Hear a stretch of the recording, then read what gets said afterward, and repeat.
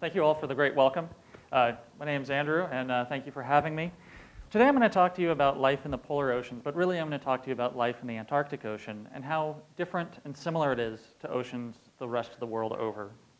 Now, when most people think about the Antarctic, they probably think of a few words. I usually think of cold, ice, windy. It's the highest, driest, windiest place on the planet is what they call it. And it can be a quite harsh environment with, for example, in this picture, you have an active volcano coming down into the ocean, which is frozen over with 4 to 7 feet of ice in this particular picture, as well as glaciers sculpting the volcanic landscape. It doesn't look very happy to live. And although there's 1,000 different shades of white, it tends to be fairly monochromatic with white, black, and every once in a while you'll see some spectacular blues. And that's the surface of the land there. What makes it special is it's very far south. I work at about 78 degrees south. And for 5 months of the year, this is midnight. It's 24 hours of daylight. Then there's a month of sunrise and sunset. This is the first time the sun's been seen in 6 months in the Antarctic continent this past year. And again, here we have a frozen ocean, ice dictating a lot of the surface biology or lack thereof. And then for the rest of the time, you have pitch black, no light, no sun, no energy for plants or animals to try to capture, in addition to what can really be called cold.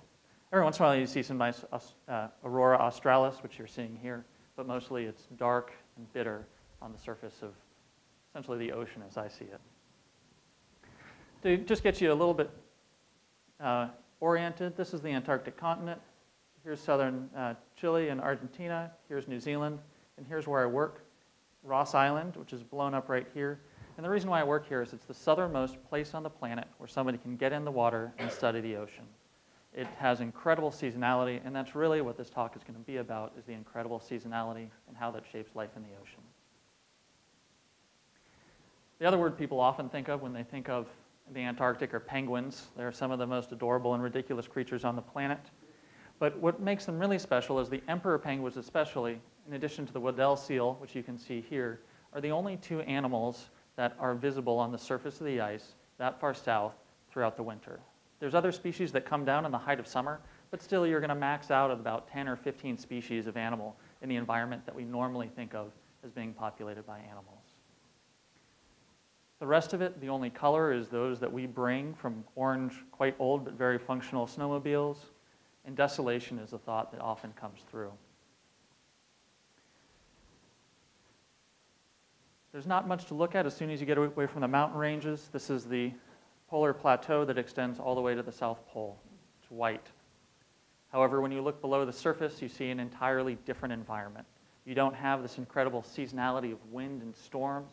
Instead, you have a very constant, and although not warm compared to the atmosphere, a not that cold temperature. The water in the Antarctic is minus 1.8 Celsius or 28 degrees Fahrenheit and has been for thousands of years. So unlike the surface that has this extreme weather conditions caused by those seasons, there's actually an incredible stability as soon as you get below that thick layer of ice, which you can see here, and how that impacts the benthos, which is the seafloor in the communities, is one of the things that I study. Now this is a huge sponge, and in fact sponges are one of the animals that you see very abundant in the Antarctic. This is a field of sponges on the top of a seamount that comes up and just peers out just into the photic zone, and this essentially one species covers the entire top of this mountain. This sponge is the size of me. It's actually not a very large specimen down there, but it's a very large sponge for most places on the planet. But the other reason why I'm showing you this photo is that things that are kind of unique in the Antarctic also tie in to these animals here. Sea stars are the dominant predators. It's not fish like you think in other places or other large animals. It's sea stars. They're voracious. They'll eat each other if you touch them the wrong way. The other animals you see are sea urchins, as well as these things, which are murdy worms, and I'll tell you more about them in a minute. But sponges come back as one of the most important fauna in the Antarctic, partially because they're huge. This one's only about half as big as me, but they can be ginormous. This is in 1968 when some of the first divers went down. This is Gordy Rebellier. The photo was taken by Paul Dayton. They were some of the first people to see this. I think like anybody who sees something like this, they have to ask, can I fit in it? The answer is yes. We found out later it's really bad for the sponges to do this, so we don't do it anymore. But the sponges were essentially the size of a human.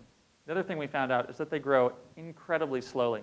This sponge, as well as these sponges, were tagged in 1968, one of the first things they did down there. They went back in 1989 and they remeasured it, and they didn't grow at all. So we have no idea how old they are. They could be 100 years, they could be 1,000 years. We essentially have 2 points that are completely the same, and you can do whatever you want with an extrapolation of that, but any way you look at it, it's old. We also know that they don't show up all that often. If you have something that they can settle on, they don't show up every single year. It's not like there's a new influx of these sponges. Over about a 30-year period, we had one big recruitment event or appearance of these sponges in the Antarctic, and so we just don't know much about the population of these sponges, but we do know they're huge, old-lived, and they don't show up all that often. We think there may be a lot of sponges in the Antarctic from this picture. First off, all these little dots here, these are different kinds of sponges. There's some other different animals in the background. This is a sponge that's, again, only about half my size. But they may be able to survive really well in the Antarctic because they can deal with the incredible water clarity and the complete lack of food. Now, for scale, here's a dive hole. That's about 4 feet across. We do a lot of diving there. We use down lines to make sure we can find the hole. There's strobes on that. But what's important about this photo is I'm about 150 feet away from that hole. And yet, I don't know about you, but I can't see anything in the water column from here to there. The visibility in the water column is spectacular. A bad day is about 300 to 500 feet. A good day, you can see mountain ranges in the distance. The sponges themselves provide a lot of ecological roles in addition to just eating things. Here's some little isopods that live in amongst the sponge structure. Fish lay eggs in them. Fish use them as refugia. They can be quite important to the polar habitats. We do get some sorts of species that we see elsewhere on the globe, sea octopods, things like that. They're pretty rare. Fish, though, are kind of like the animals on the surface. I am an invertebrate biologist, so I'm very biased on this.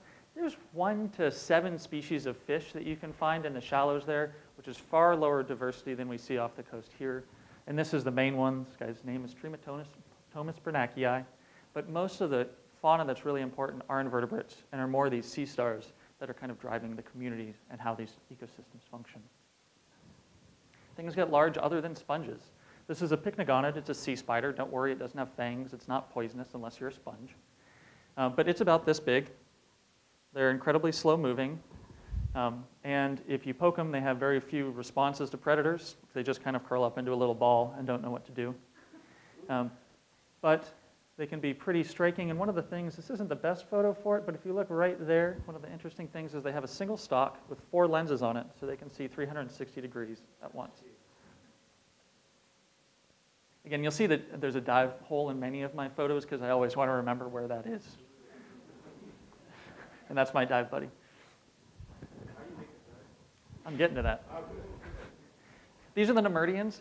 I am a connoisseur of worms. I love almost all worms. And these are some of the most revolting things I've ever seen in my life. These are essentially swimming intestines. They've got a mouth and another end, and they make slime.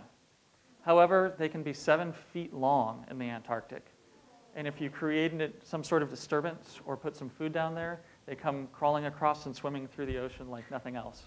One of the challenges is actually not being too revolted when you put something in the Antarctic water, because if you put a cage down, they'll wriggle themselves through. And so when you pull up the cage, you're picking up essentially a huge ball of slime filled with these worms. This is it looks like a cockroach. It's an isopod. It's called Glyptonotus. One of the really nice things is things don't really move that fast down there. And so this little guy kind of crawls along the seafloor. I say little guy. He's about this big. But they're very kind of docile. And one of the more endearing facts is they raise their young on their legs. So here's a baby Glyptonotus on its mama or daddy Glyptonotus. You also get a lot of deep sea creatures that come up to the shallows, partially because of this stability. This is a crinoid. It's related to sea stars and sea urchins. And the only other place you find them really shallow, except in some tropical locations, is fjords, which also have these incredibly kind of constant and cold temperatures. The other fauna that's really common are all sorts of cnidarians, especially anemones. This is a relatively large one. They can carpet the seafloor, though, and this is what the carpet looks like up close. Little octocorals, and they can be quite dramatic. This is the entire seafloor covered by a few sponges and thousands, your estimate's as good as mine, on the number of those little anemones covering the seafloor. I often get asked what it's like to dive in the Antarctic, and I have to say the water is so much more pleasant than the air, it's wonderful. This is what one of the ice holes that we often use looks like. You can see our downline, but the question is how did we make these ice holes, and there's a variety of different ways we do it. But first I'll go over a little bit of the dive gear that we use. You'll notice this is me. That's me scared going in the hole. But we use kind of the same dive gear somebody would use off the coast here. There's a few very small differences. We wear more polar fleece underneath the dry suit than you would pretty much anywhere else on the globe. Our gloves here are entirely connected to the suit, so our hands stay dry on a good dive. On a bad dive, they stay wet, and we come up very unhappy because it's essentially putting your hand in an ice bucket for 45 minutes. And then the other nuance is we have these two completely separate and redundant regulators. The only dive gear that really has issue in the Antarctic are these regulators. After sometimes a relatively short, a relatively long time in the water, they'll actually freeze up. And when they freeze up, they dump all the air out of your tank, which is a bad thing. So we found out that if you have two completely separate regulators, if one starts to fail, it's pretty obvious. You turn it off, you have the other regulator to go tell your dive buddy that unfortunately the dive is over. This is a regulator that came out in 1989. I think it was produced till 1991. Turns out to be the best regulator that works in the Antarctic. They've tried other styles, and styles specifically designed for the Antarctic have somewhere around a 50% failure rate. This particular one has a 0.01% failure rate. It's only failed on me once. DUI doesn't mean the same thing there as it does here, I'm assuming. No. Diving under the influence is frowned upon in the Antarctic program. It's a dry suit company in San Diego that makes really good dry suits, although there's a variety of good dry suit companies. I'm also wearing 3 hoods there, and you can see that one of which covers essentially all my skin. The only thing that is exposed are my lips, and they go numb immediately, so it doesn't even seem cold. So you get out of the water and you try to drink something and spill your hot chocolate right down the front of yourself.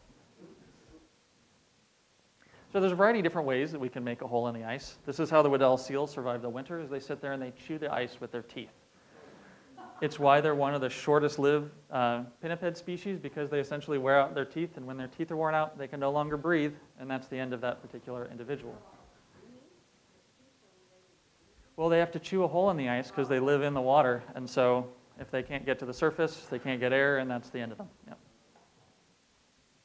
We instead have one of the most wonderful inventions I've ever seen. This is a reed drill with a not very small bit on it. This is a 4-foot wide bit, and if used right, you can drill a hole through up to 12 feet of ice in under 5 minutes. A perfectly circular hole too, so there's nothing to kind of block it. If we're too far away from the station to use that really, really wonderful drill, we have to use other techniques. We can melt it using a very slow and painstaking process. We can use dynamite, and I say we, meaning we hire people who know how to use dynamite, because no wise person would give a scientist dynamite. And then, ideally, we're diving out of a nice warm hut, because again, the air is cold. We're not always diving out of a warm hut. Sometimes we get towed to our dive site on the back of a snowmobile, and sometimes we just essentially get dropped off by a helicopter to camp in new locations when we're trying to figure out if it's a dive site or not. The good news is you burn a lot of calories diving like this, and so you can eat cheesecake for 4 to 7 meals a day. I was usually more on the 5 myself. And then the other thing is, here's a small island that this ice is connected to, and since that's frozen to the island, the tide is bringing up and lowering the ice, and it creates a crack that, if you know the tides, you can dive in safely. We pretty much try to avoid this technique of diving. And even this dive, we just looked in the hole, stuck our head, got out, and said, nope. But once you get into the hole, it's a completely different story. I often get asked if it's claustrophobic in the hole, and the short answer is no, because as soon as you go through that short bit of ice, you get treated to views like this. This is the sea ice surface. You can see the blues raining down through it. Right now it's early in the season, so it is blue light getting tinted by the ice.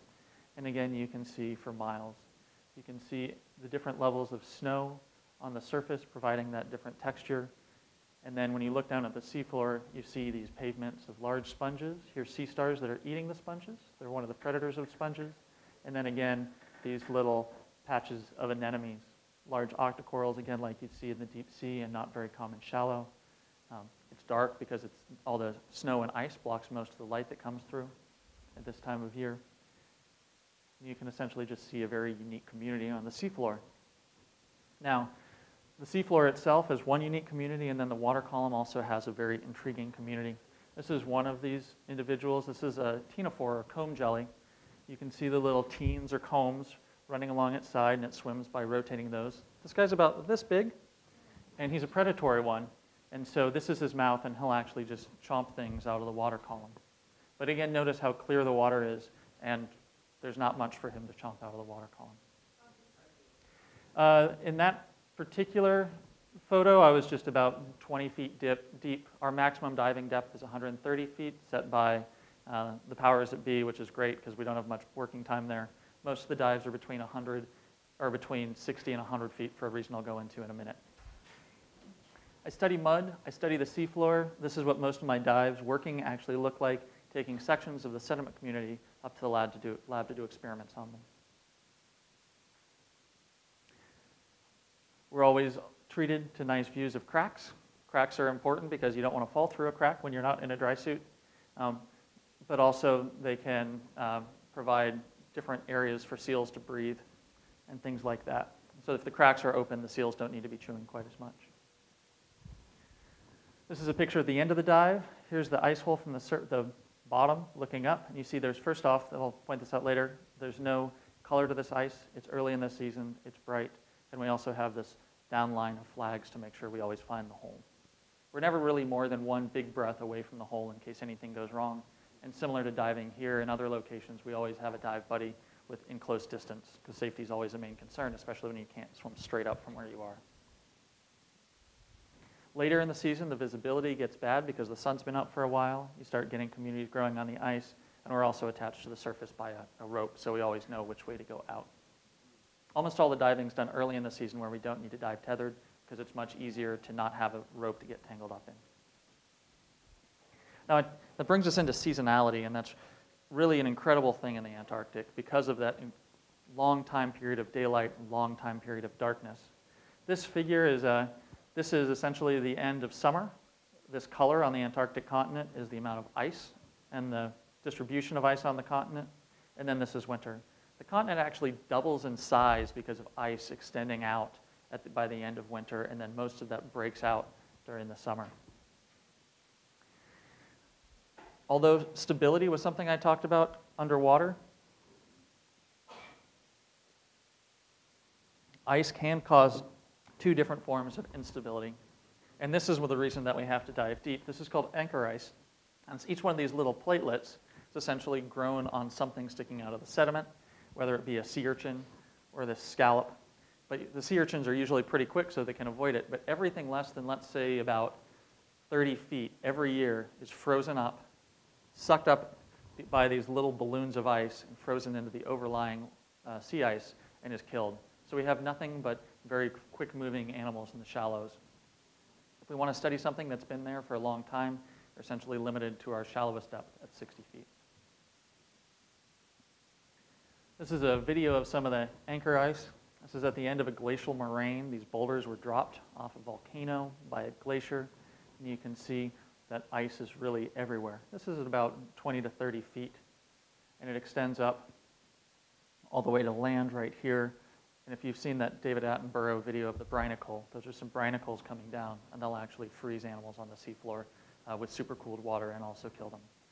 So that's one of the ways that ice really can structure the shallows.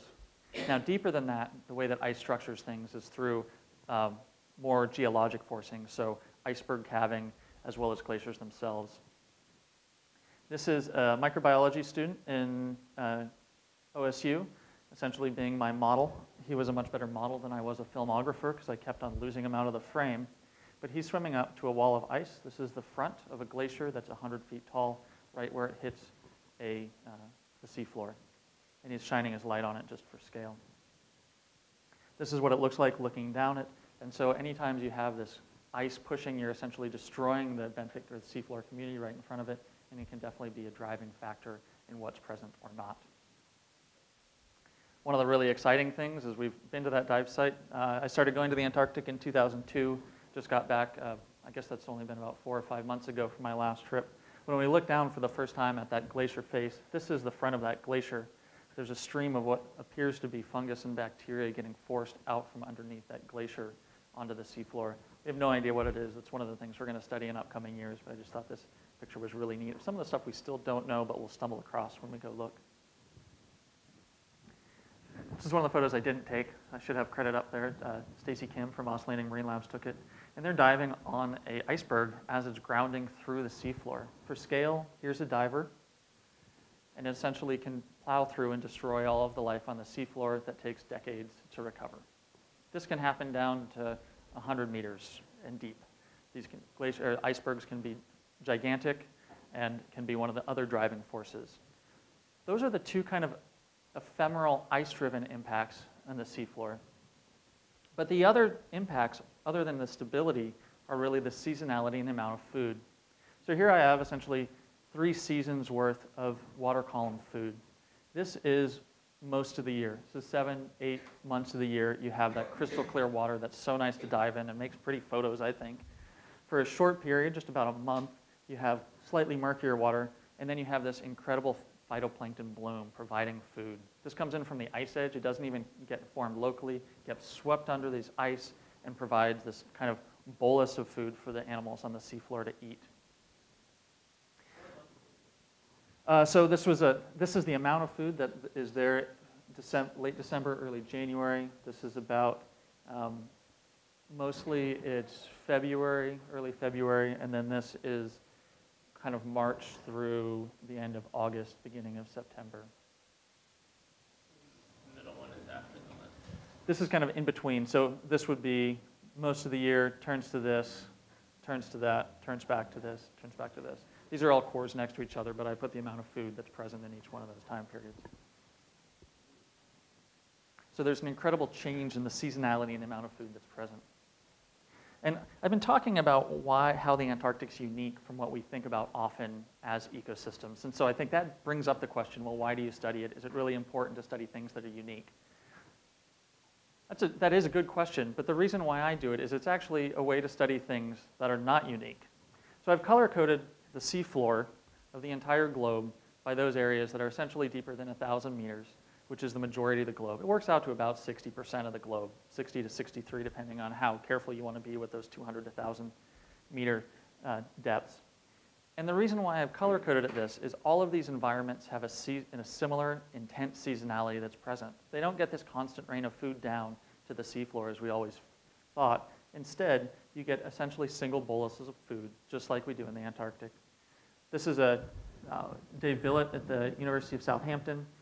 Took these photos in 1999 to 2000 and 2001. And what you see is no food, no food, no food, no food, an amazing amount of food. And so the entire seafloor essentially sees the similar intense pulse of food and then nothing for a very long period of time. Now the reason it's easier to study the Antarctic compared to this is these depths are deep. They're 1,000, 4,000 meters at some of the shallower sites, and they go down to deeper. And we want to understand how these areas function.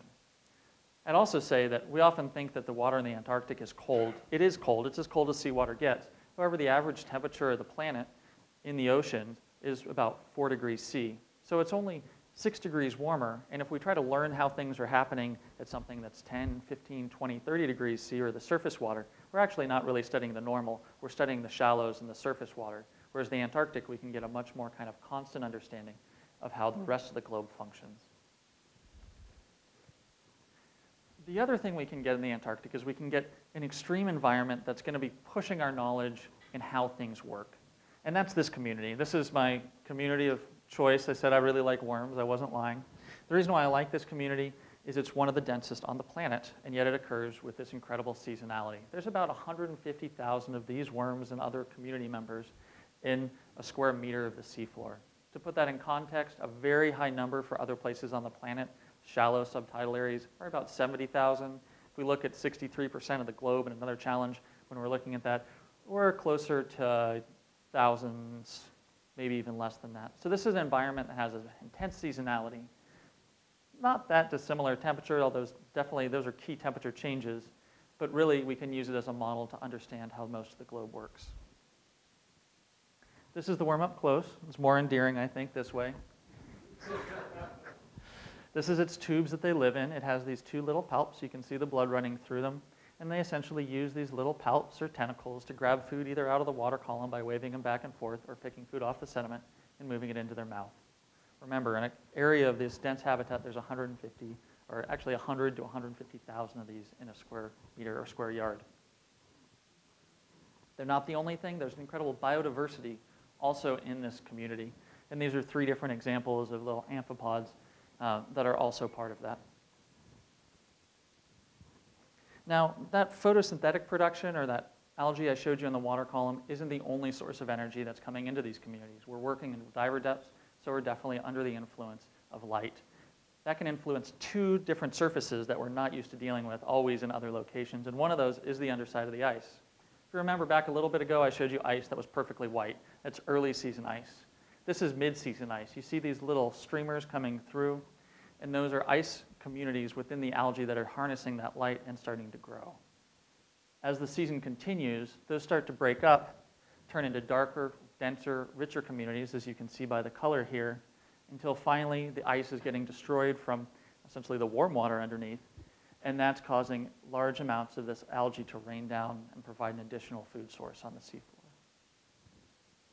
The other type is, since we're shallow enough, we get ice or algae growing on the subsurface or the seafloor itself, and that's what you can see here. This brown are these diatoms, which are unicellular algae, and they're essentially growing, capturing the sun's rays, and turning into a source of food for the different worms that are present. This is one of those worm tubes that I showed you the video of earlier.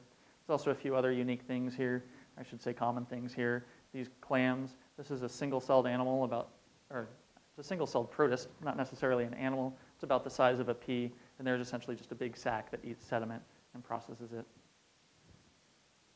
And if we do a very simple experiment, capture the entire community, including all that ice algae and everything, all the worms, and we allow 1 access to sunlight and 1 no access to sunlight, we can quite simply see how much photosynthetic production is going on the seafloor. And during that peak time of photosynthetic production in the Antarctic, that only accounts for about 25% of the energy that entire community needs. So one of the foci of my research is understanding the balance of all of these different food sources, and not only how the worms are able to survive, but how the worms, as well as bacteria, these little green dots are fluorescent bacteria that live in the sediment, how they compete to be able to persist and have this community that we know has been there since about 1967, 1968. Now, the reason most people get to the Antarctic is science. It is an area that's mostly dedicated to science. This is from Scott's Hut, and I believe his 1912 expedition, showing science in the old days. And the reason why we work in the Antarctic is because we can do science in the new days. And each one of these little cores is a captured community from the sediment. We can give them different amounts of food. We can remove the microbial activity. We can change the communities, and we can see how they're able to persist and how much carbon they breathe back into the water column and how much they bury in the sediment.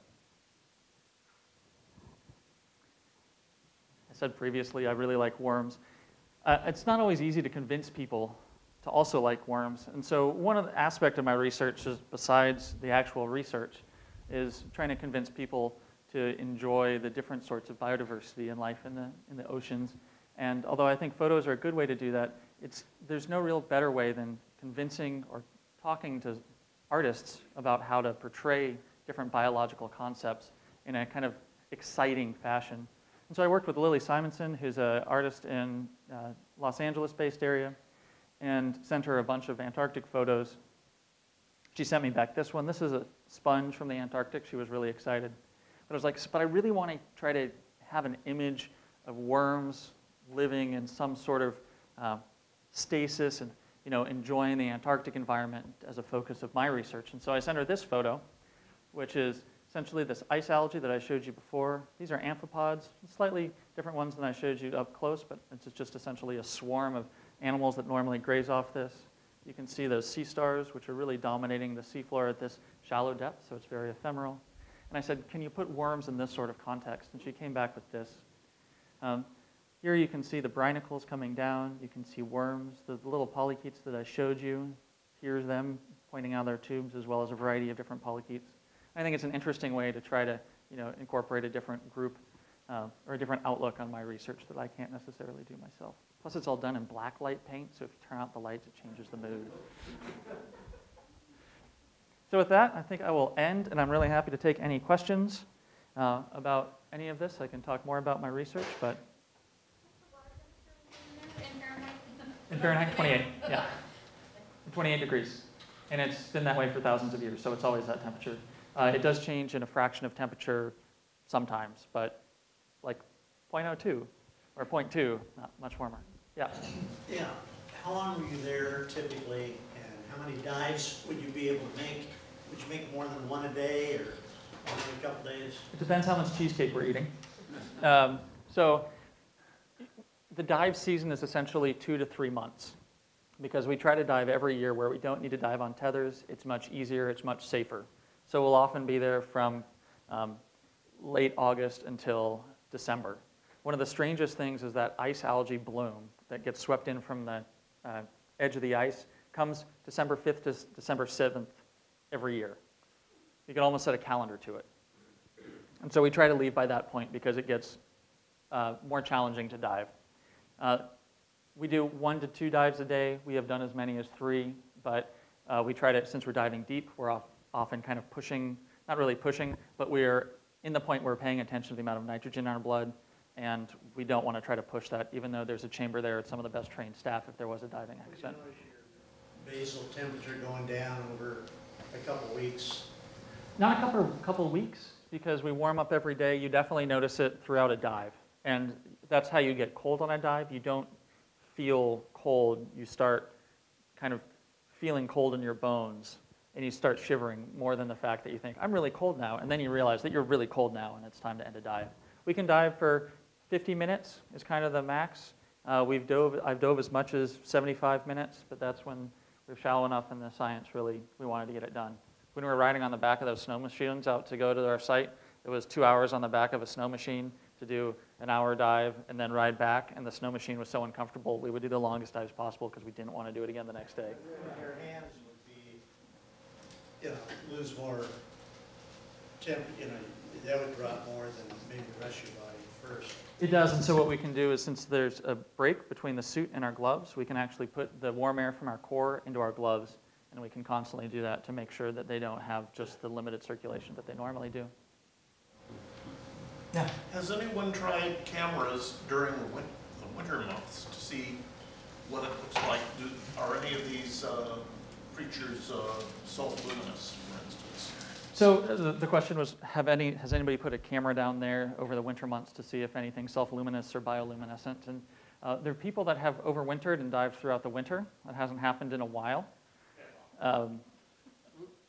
And a lot of times they have such bright lights on that they don't notice. However, if there's an area that has a lot of snow cover on it, it essentially is no light. It's pitcher black than any night dive ever done anywhere else. And we had some sites that we were trying to look at that were exactly like that. And I can tell you, yes, there's actually quite a bit of bioluminescence that's down there, and it's things that we didn't expect to see bioluminesce, but we turned off our lights to see what would happen, and kind of the whole seafloor turned into its own little starscape of these animals glowing without us messing them up with their light. You mentioned a volcano. Yes. At the beginning, but no sign of an undersea event? Funny you should ask. No, but maybe. So until last year, there was essentially no sign of any sort of undersea hydrothermal venting.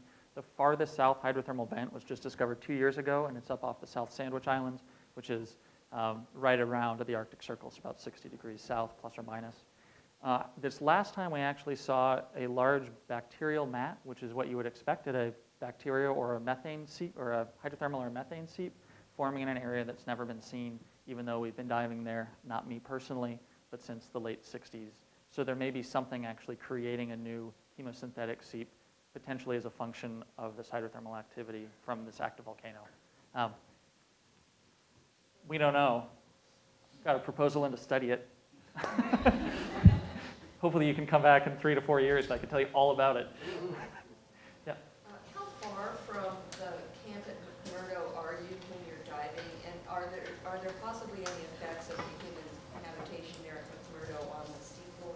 That was actually that question, what impacts the human inhabitants have on the seafloor, was what got me there in the first place. Because the Antarctic is thought of as this pristine environment. It wasn't until 2001 and 2002, when they really got good at it, that McMurdo Station, which has 1,000 people, 1,100 people in the summer, had sewage treatment. Until then, they were essentially pouring macerated human waste out into the nearshore environment. And to put it bluntly, yes, there's a lot of impact. However, it's very localized.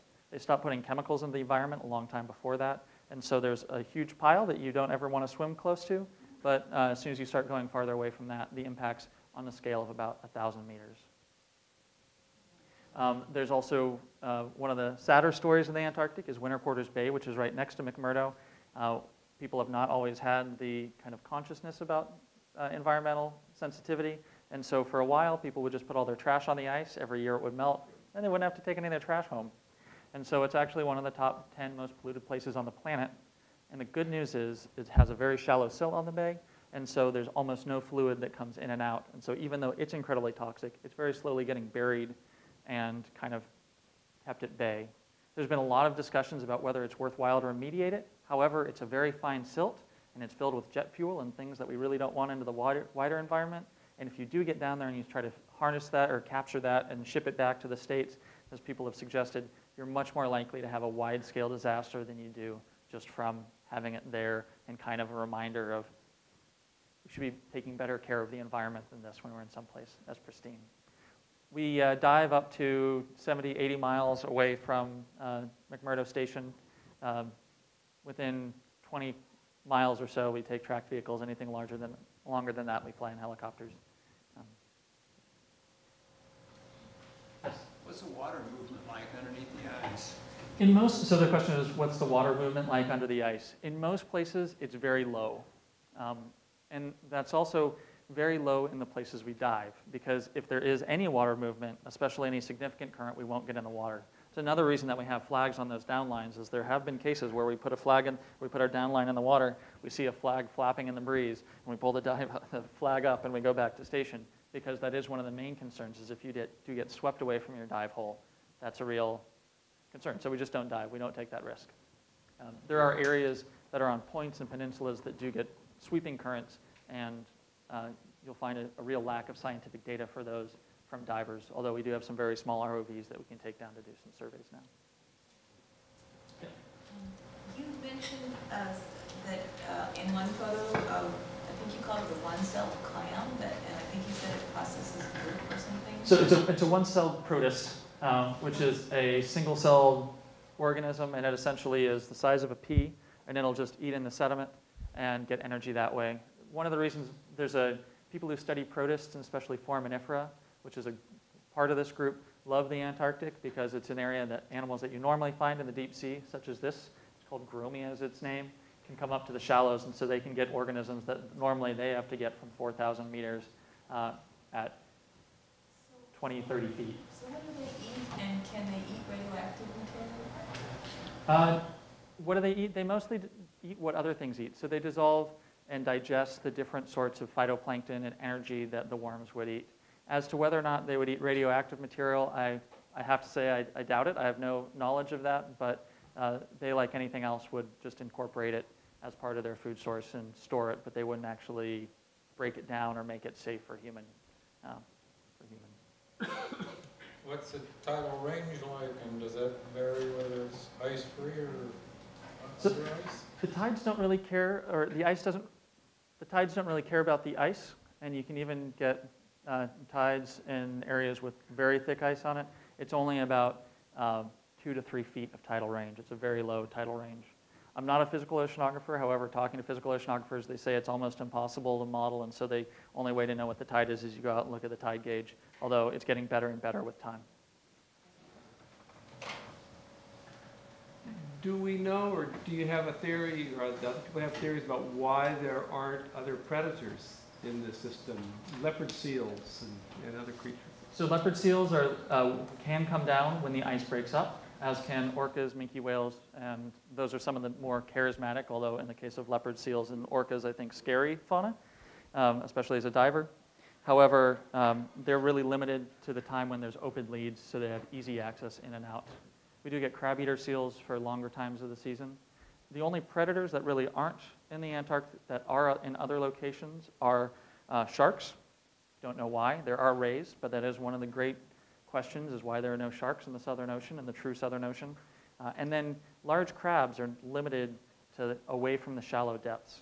We think there's some sort of enzyme that doesn't work at that temperature that essentially limits them.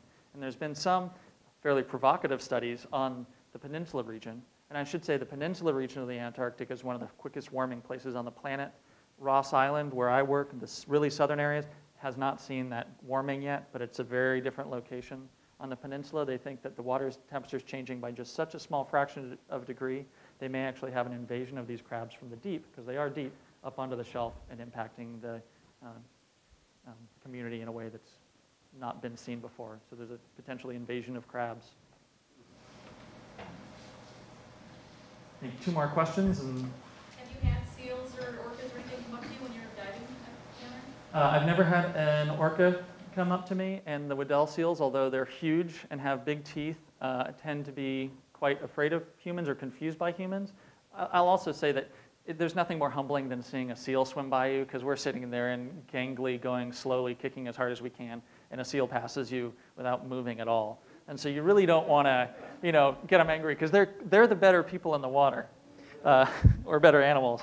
However, sometimes they decide that our dive holes are their breathing holes, and they'll be defensive of them. We walk we do everything we can to not influence the marine mammals there in any way. However, when they do take over our dive holes, we have to convince them that there are dive holes. And thankfully, what that normally means is if we blow bubbles underneath them, they get very confused and swim away. So that's usually all it comes down to. Every once in a while, they hang out a little bit more. And when that happens, we just sit, watch, take as many photos as we possibly can, because they're pretty amazing looking, and just relax. I've never dove with orcas. There are other people that have down there, but that's pretty much the only concern. In areas that have lots of seals, we'll often put in 2 dive holes. We'll have one in a hut and then a backup one. So if the seal takes the hut hole, we just go to the other one. So we don't need to have that interaction if we can at all avoid it.